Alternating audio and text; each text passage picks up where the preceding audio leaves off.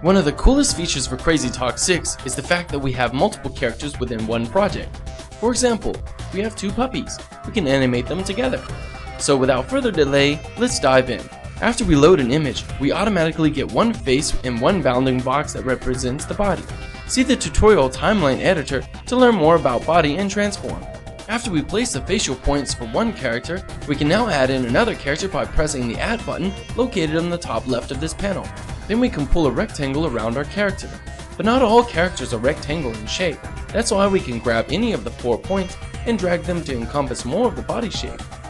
Then, just like with other characters, we can drag the 4 facial feature points to the corners of the eyes and mouth.